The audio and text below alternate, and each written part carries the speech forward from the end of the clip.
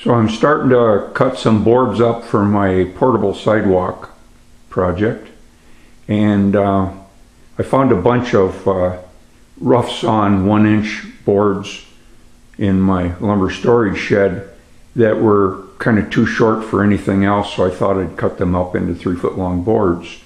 And they'd been sitting there for 20, 30, 40 years, and so some of them were bent and twisted and what have you and crooked, and so I needed to get one edge straight, and I didn't want to run them through the joiner. So since they're 3 feet long, I thought, well, you know, since they're crooked, I don't know if you can see that very well, but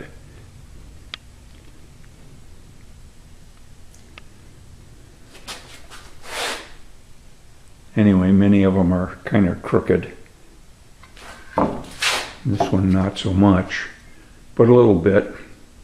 So if I had a fence that was long enough so that I could have the front edge and the back edge up against the fence the whole way, then I should be able to saw this other edge off and make a nice straight line. But I needed like a 7-foot fence for a 3-foot board, because it'd be 3 feet in, 3 feet out, plus the width of the amount of the saw blade sticking up and a few inches extra. So I didn't have anything that long, that straight in wood, but I did have some 1-inch square tubing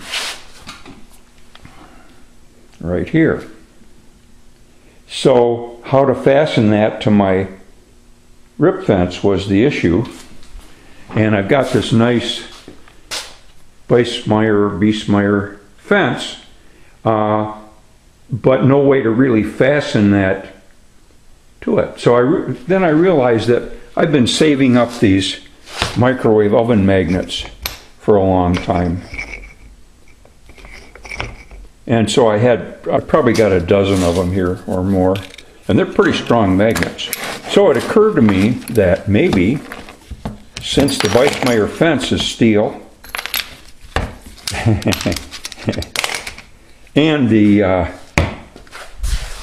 piece of 1-inch square tubing is steel, maybe that would work. So I took 4 of those magnets. I found 4 that were all the same thickness, and stuck them to the Biesmeyer fence or whatever, and then stuck my pieces, stuck them to the Biesmeyer fence, 1, 2, 3, 4, and then I stuck my 1-inch straight bar to them.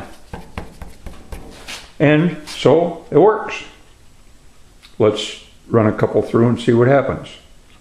First I'll turn on my dust collector.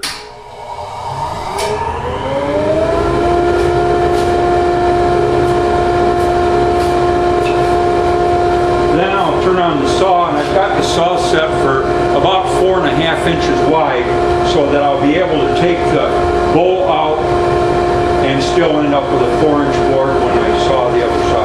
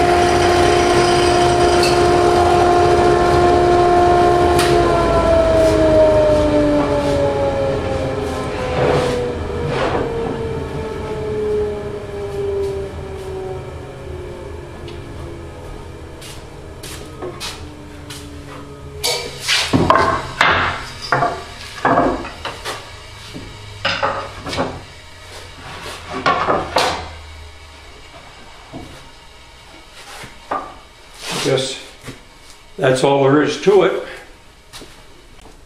You can see that they fit up pretty close.